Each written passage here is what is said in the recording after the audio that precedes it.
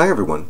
I look for a lot of the different secrets and mysteries from all around the world, looking for the coming of our Lord and Savior, Jesus Christ, Emmanuel, the Son of God, who was risen from the dead and took all the sins of the world away. Now the world elite, the Illuminati, the Freemasons, and even the spiritual realms that are all around us, they leave their signs and secrets right in front of us, in symbolism. And on our channel, we bring all this back to the Word of God and show how we're nearing the end of days. Well, on our channel, we've been showing that all around the world, everything is going along as a matrix, nearing the end of days, and that the Bible is being played out right in front of us. On the night of the blood moon eclipse, and when the Pope was heading back towards going back to Rome, many of the shows that were on last night showed about the New World Order coming and the wrath of the Lamb. Especially in this TV series here called Once Upon a Time, which is about fairy tale characters and such.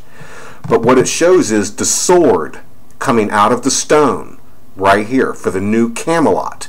This sword represents the sword that comes out of Jesus Christ's mouth. Jesus is the stone through there. But they showed right here the new Camelot coming. See, they're getting the sword. Now they also showed about the darkness coming. See this dark spinning thing, as we've been showing, which represents the Revelation 9:11 beast rising. When the sword comes out of the stone, when the sword comes out of Jesus Christ's mouth, this is all what will happen also, because Jesus will come in the clouds, and he will judge the world. And the fifth angel sounded, and I saw a star fall from heaven unto the earth, and to him was given the key of the bottomless pit. And he opened the bottomless pit, and there arose a smoke out of the pit, as the smoke of a great furnace, like a Darth Vader darkness. Well, this darkness entered into this one woman through there, and her warning was to not take the sword out of the stone, because it represents World War III and the demons coming out, and Armageddon. As much as we all want our Lord and Savior to come, we all realize that when he does come, the earth is practically going to be broken in half, and demons are going to be released upon the earth, and plagues are going to go all across the earth and everything, as we pass over to go to the wedding feast of the Lamb. The earth is going to be hell on earth for all of those years of the wrath of the Lamb and the wrath of God coming. Well, this stuff is all set up, and I wanted to show right here, this is Astana, one of the places that's set up for the New World Order. Because for everything to begin, they keep showing there's going to be a giant earthquake and nuclear war starting. And this place in Kazakhstan and in the Colorado mountains is two of the safest places for them to start their New World Order. And it shows right here the sword coming out of the stone, out of Jesus' mouth. This glyph of Akhenaten right here as a sphinx.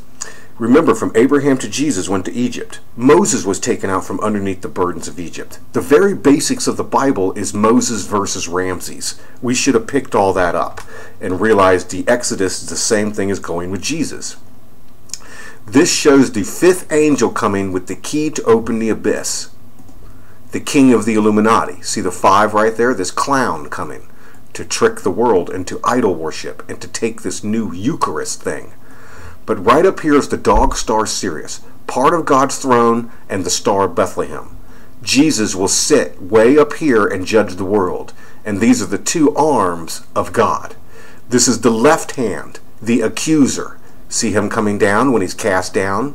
The right hand is where Jesus Christ sits in the power of God until he goes to the top. You see the magic wand for the rapture event, and see the eagle leaving for the woman, the seal to open the abyss. And this is the Russian and China panda bear coming, the wheel of the Great Tribulation. And Jesus will sit way up here and turn the wheel. He's not going to stop the Great Tribulation until its time is up. He's actually going to turn the wheel. In other words, he's going to let all this happen for its time as he harvests the earth. This is like millstone to harvest souls. God have mercy. See the dog? So the mouth of Jesus Christ will come right through there, and that's where the sword will come from. The stone, it's sitting right here, right in front of you, right now. There it is. See the dog? Do you see the sword stuck in the stone? Right there. God have mercy on us all. This represents the right hand down here, and as they're getting ready to bring that wheel of great tribulation. Realize this. Jesus Christ is not going to stop the New World Order. He's going to let it turn. He's going to let it happen when it has its time. So he's going to let Camelot rise up. And then Camelot will be destroyed, exactly like it was destroyed last time. Because they couldn't, because King Arthur, to me, King Arthur was a fool. I mean, he left Guinevere with Lancelot. Let's put it this way, if you want a kingdom, you better have your king and your queen together. Arthur didn't take care of his wife. Not one freaking bit.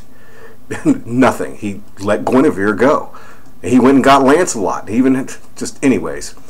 King Arthur did not take care of his kingdom. And they won't take care of it again. Because this is called the Great Deception brought by Jesus Christ. Jesus is going to let Prince William and all of them rise up. And anybody that goes with them is going to be condemned. And then he will get rid of all of this. And the sword will go back into the lake. Just like happened before. And King Arthur again will fail. Because he's meant to fail. It's a great deception. The wheel of the great tribulation. So there you go. I'll leave you with this scene here. And it's going to show the darkness coming. Right there. And we can see it started with them taking the sword out of the stone. Like the key to open the abyss. God have mercy on us all. On Sunday, September 27th, Once Upon a Time enters a whole new world. I'm King Arthur of Camelot. Of gallant knights. We've come to find you. You were expecting us. And brave warriors. I'm Merida. The clash of good versus evil has never been this intense.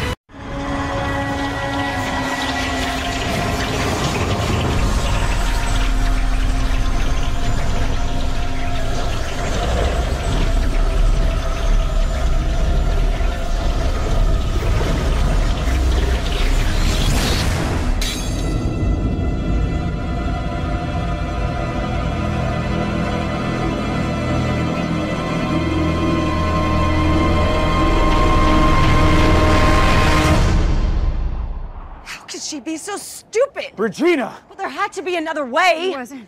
The thing was going to kill you. She saved your life. Don't you think I know that? And now she's the Dark One. Now she's a problem for all of us. She is still good. I hope so. It's not like she rode off on a unicorn. She got sucked up by a vortex of evil. Where is she?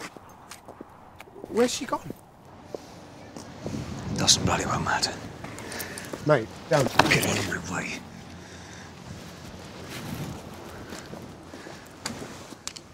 Can't find her, I can damn well bring it to me.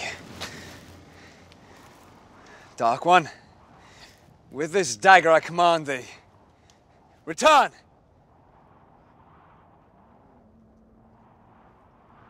Dark One, appear! Put that thing down before you hurt yourself, Guyliner. I thought you knew the dagger's rules. With it, I can summon the Dark One from any corner of the world. Well, there's your answer. She's not in this world.